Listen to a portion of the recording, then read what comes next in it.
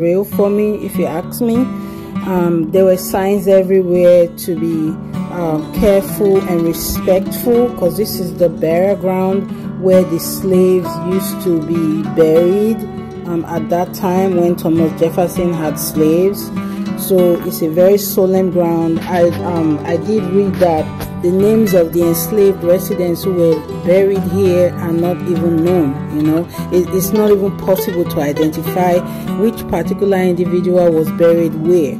So, but they said they took very careful consideration, you know, when doing some archaeological work here, so they did not disturb any remains. It is very surreal. It's very, very surreal that this is where those slaves. Hi family, I'm Dr. Brenda. I'm a licensed daycare provider, a published author of 3 children's books, an advocate, a consultant, a veteran's wife, and a mother. If you need help setting up your daycare service or just looking for great ideas to incorporate a play-based learning approach as well as learn about research-based solutions to issues impacting education, this is a channel for you. Subscribe, share, like. Thank you. Okay guys, we went to Monticello in Charlottesville, Virginia. It's the home of Thomas Jefferson, and my husband is a history fanatic. I'm really not, although I'm kind of getting into it now, and he likes to go to these places and show me these places, and I was excited to go. We're just in the car driving to Charlottesville. Charlottesville is in Virginia, like I said, and the drive there from where we live was about 2 hours, maybe a little bit less than that. It was a beautiful drive, beautiful scenery, a little bit of mountains here and there. There were orchards, lots of grape farms, wineries around. There were farms, you know, it was beautiful. So a little bit about Thomas Jefferson. He was born April 13th, 1743 at Charlottesville, Virginia, and he died July 4th, 1826 in Monticello. This is where we're going now. He was a lawyer, he was a scientist, writer, he was an architect. He actually designed this beautiful mansion that we're going to see in a few minutes. Thomas's mom was Jane Randolph, and she was a member of Virginia's very distinguished family. And then the father was Peter Jefferson, who was a successful surveyor and planter. And when Jefferson was 14, actually, his father died, and he inherited an estate of about 5,000 acres. That inheritance included the house at Charlottesville, you know, but Jefferson always dreamed of living in the mountains. Guys, beautiful mountains around here in Monticello. I don't know, waking up in the morning and looking out those windows and doors, it was just, I mean, beautiful. He would name this mountain Monticello, you know, and the house that he would build and rebuild over a 40-year period took on this name as well, and that's where we are heading to. He began construction on a brick structure that would consist of a single room with a walkout basement, kitchen, and also a workroom which was below. When we did the tour, we did a guided tour. We're here already. We couldn't go to the top floor. They said the stairs were no longer safe to walk, and they were old, you know, they didn't want to rebuild it to standard, you know, just changing things around. They didn't want to do that, so couldn't go to the top floor. I actually did not know that his wife, Martha, did not see the completion of Monticello. She actually died in the 10th year of their marriage, and Jefferson lost a companion, you know, his life companion. Their marriage produced 6 children, but only 2 survived into adulthood. Wow. Martha, who was known as Patsy, and Mary, who was known as Maria or Polly. Now we climbed, we parked the car at the parking spot. There were a lot of parking spots, so it wasn't like you couldn't get parking when you came here. And also there were a lot of people, guys. A lot of people wanted to see this mansion. It was hot, not a very cool day. The sun was right there shining through, but we wanted to come here and see it. It was serene. It was just you know, sometimes when you hear these stories about slavery and how people lived in those days, you would think, oh man, this is not real, you know. But when you come to places like this where it was real, where there were slaves who actually worked here, you know, slaves were buried here. Actually, we did go to the slave burial ground, and you will see that at the end, and you hear my thought about that as well. It's just surreal. It's you know, you start to realize this was real. This was how people actually lived. This was their existence. You know, there were free people and there were slaves. It's just it's mind-boggling. While we were going in, you will have to go through that metal detector. They were very concerned about that, because there's a little safe where you could put, if you had a gun or a knife, you know, they had the safe there where you could turn those in before you walked all the way up to wherever you needed to walk to. Now when you just walk in, there's like a little gift store. There's a little like a little, let me say, a little restaurant, you know, where you can buy food. When we finally made our way there, the little restaurant was closed, but we were able to still go into the gift shop. To get there, after paying for your tickets and everything, to get there you had to take a train. You had to take a bus to transport you down there, or they call it van. I'm saying bus. It could be a bus, could be a van.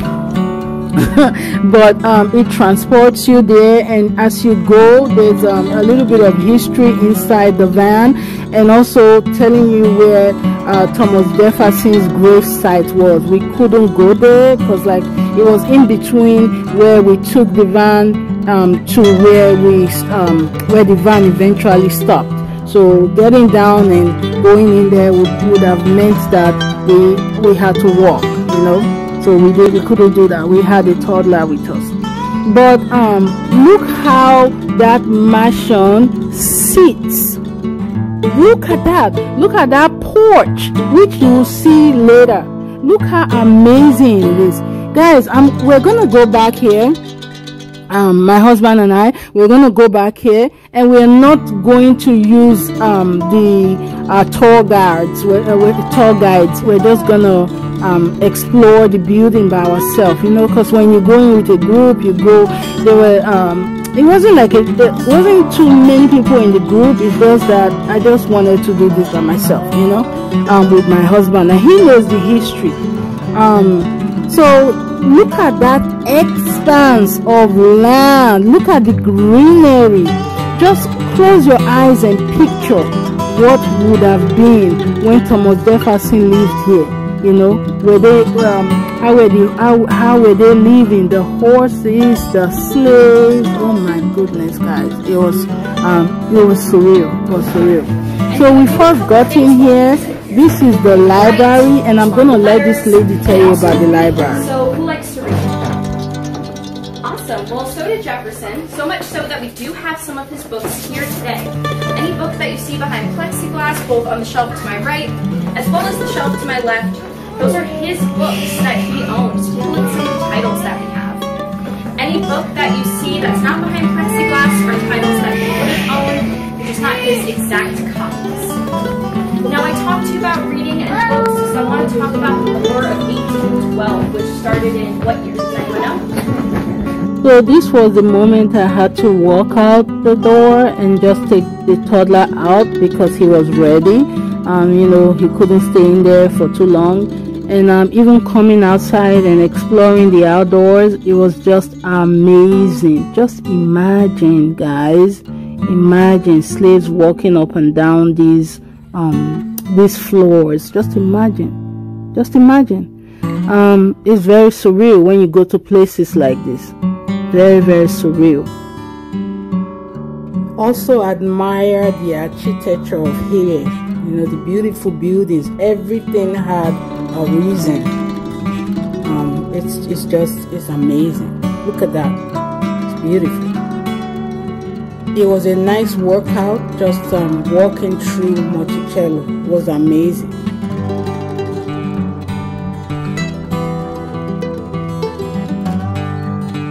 Onto the butterfly gardens. They were almost heavenly. You'll hear me talking on the background to my song. Butterfly, butterfly, butterfly, butterfly, butterfly, butterfly, butterfly, butterfly, butterfly.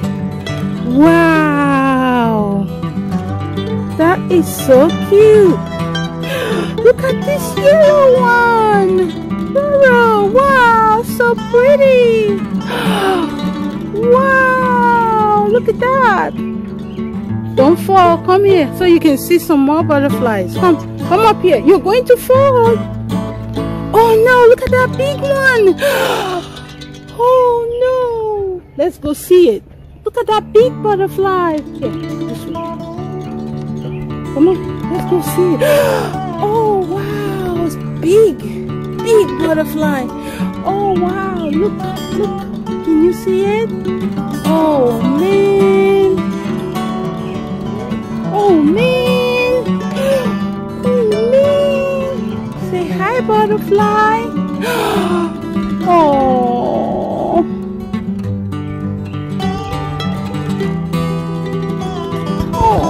look at that. Beautiful. Beautiful, Baba. Oh man, there's so many butterflies. What color is it? What color is it? Yellow. I see yellow. I see black. I see white. Huh? Oh man, it's beautiful.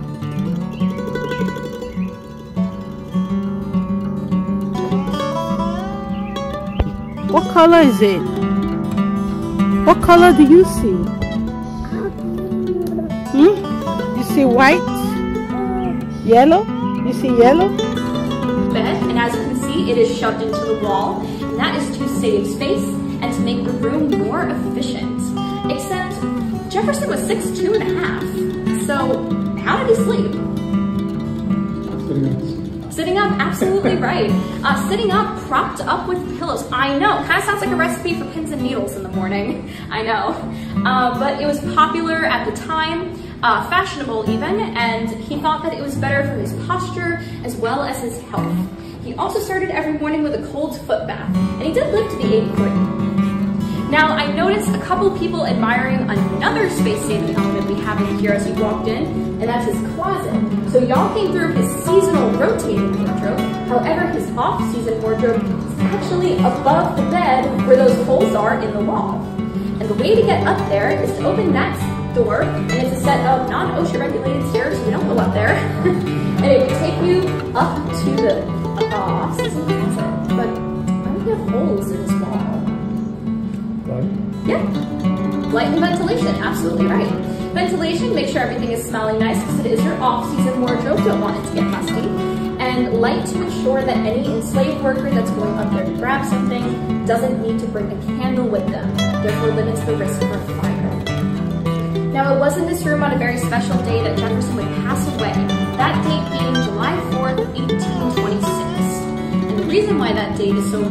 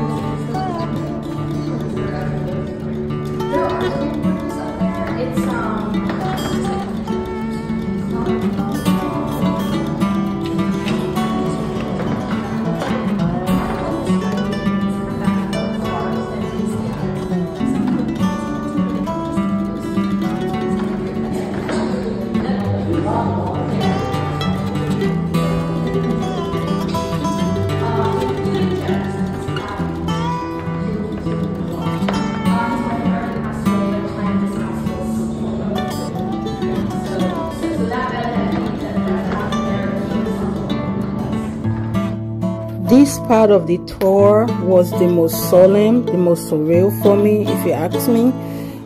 There were signs everywhere to be careful and respectful, because this is the burial ground where the slaves used to be buried at that time when Thomas Jefferson had slaves.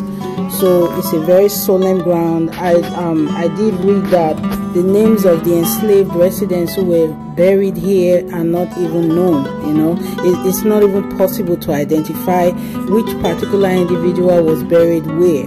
So, but they said they took very careful consideration, you know, when doing some archaeological work here, so they did not disturb any remains.